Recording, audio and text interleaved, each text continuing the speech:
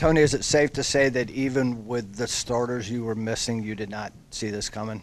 Oh, well, first of all, I mean, I owe an apology to the administration, to the players in the locker room, the staff. I did not do a good job of having them prepared to play. So what you saw out there today, that's on me. And I got 2 weeks to really figure it out, to have us ready to play our best football down the stretch. There's no excuses. I mean, it doesn't matter who's in there. The expectation is the expectation, and the other way you look at it is, man, guys got an opportunity, and they got to be ready. But that starts with me, so I have to make sure that I have them prepared and ready to go to be able to compete and execute at a high level. I know that a game does not come down at all to one play, but how big was that swing when you have first and goal at the 1 and end up having to get a field goal? Yeah, right there it's first and 1, and man, Josie's he's in there, he's geared up, he's ready to go, and we just have a bad snap, and so now instead of us having a chance to go up by 7, now you're going to be chasing 4 points at some point. But I'm not going to put that the whole game on that particular play, because there's going to be a lot more plays as we watch it to see that we had opportunities to swing the momentum back in our direction, and we didn't capitalize. Yeah, was there any thought to go to Musket earlier in the game, given that Calandri was struggling to get the ball out, or were you going to stick with Calandri no matter what? Well, there wasn't a ton of discussion because, in fairness to Calandri, there wasn't much time. He was getting his back foot in the ground, and guys were on him. And so I thought he battled, considering the circumstances, to just keep playing. Was getting hit and sacked, and so the discussion didn't really take place until later in the game. Because again, in a situation like that, we felt like his ability to elude and escape, gave us, the best opportunity amidst the struggles that we had up front today. And then on the first and goal play from the 1, why not the Broster House package? You guys have used a lot. Well, honest answer, you find out that your center's out on Friday afternoon, and the center you got in there hasn't practiced, that particular play. And, from a mindset, you go with what they're comfortable doing, and that whole drive, we'd been in the gun. All right, so you don't anticipate that. So I knew we were going to get questions about it, but I stand firmly on the decision. You got a center in there that hasn't had a chance to really practice that. So that, and he's been snapping in the gun all drive up to that point. So. What was the message from you to this locker room after this game, and what have you seen from them and what their reception to it? Yeah, so the message was, man, we got to take ownership of it. At the end of the day, right? We can't. There's nowhere to hide, right? And it's a life lesson too, right? So whatever you're running from in life, eventually it's going to track you down, and you're not going to be able to hide. And today, we missed an opportunity to grow and develop as a program. So we can't hide from it. We got to own it. At the end of the day, hopefully nobody will look to the right or the left and start pointing fingers, except for they look straight ahead in the mirror and say, what can I do better? How can I make sure that my fundamentals are better? How can I have more appreciation for my opportunity and for my teammates? And then how can I, have a more mental and physical toughness to be able to go out and execute and compete? So that was the message, to our guys. Man, we got a lot of football left. Man, we're scrapping, we're fighting. And then also, too, the message to these guys is I've seen it.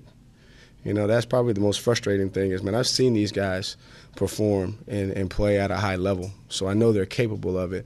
But it all comes down to decisions, daily decisions.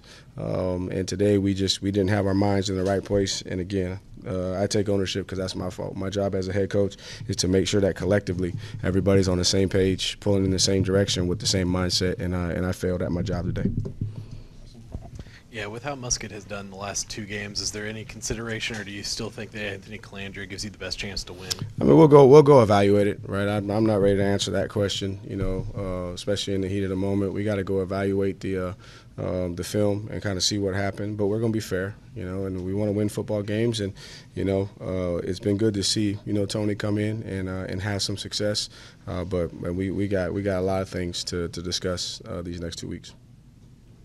Would you say this game was lost in the trenches, not only offensively with the offensive line, but also stopping the run for UNC? Hampton was a monster for UNC Yeah, I mean, every game is going to come down to the trenches, right? And I've been very fortunate to be around some great skill guys, but at the end of the day, man, the game of football starts up front. And so you got to be able to run the ball, you got to establish the run, you got to be able to protect the quarterback, and then you got to be able to stop the run and then get after their quarterback.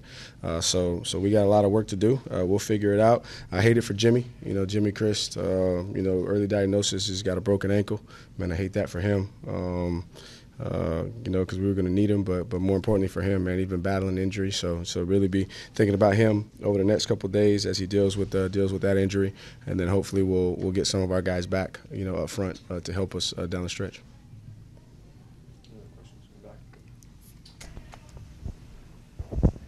Final 2 minutes of the first half. What was kind of the mood in the locker room? What did you say to them in the locker room?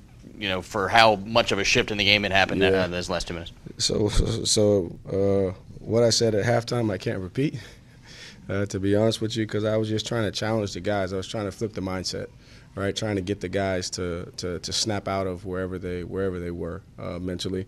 But obviously, I didn't say the right things. So I got to, evaluate myself to make sure that one, I have them prepared better mentally, and then I can figure out which buttons to push. When they're having a tough time to get them back, back to where they need to be. I know your front seven is doing everything they can, but coming into the year with the experience, particularly up front, did you think you'd be getting more of a pass rush than you have, and what kind of pressure does that put on the back four, back five? Actually, I thought early in the game our front four was doing a better job. I thought that they were affecting the quarterback and making him flush the pocket and move. But when you're letting them stay ahead of the chains, man, it's tough. It's tough to do there, and we are what we are, right? So if that means we got to get pressure by simulated pressure, by bringing second level guys, it is what it is. But we'll evaluate it these next 2 weeks and see can we gain some more production of actually getting the quarterback on the ground down the stretch here in these last 4 games.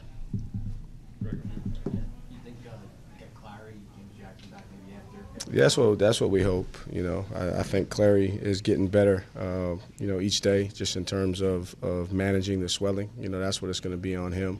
At some point we know he's going to have to go in and get it fixed, right? But now he's just trying to manage the swelling so that he can perform. Because the biggest thing is you don't want to put a young man out there. Because the one thing I know about Clary is, man, he'll lay it on the line for this football team, but you want to put him out there when he has a chance to protect himself, and he's not quite ready yet. And hopefully over the next couple of weeks we'll get several guys. James Jackson, hopefully Brian will be back, and we get Furnish back in the next couple of weeks as we go down the stretch.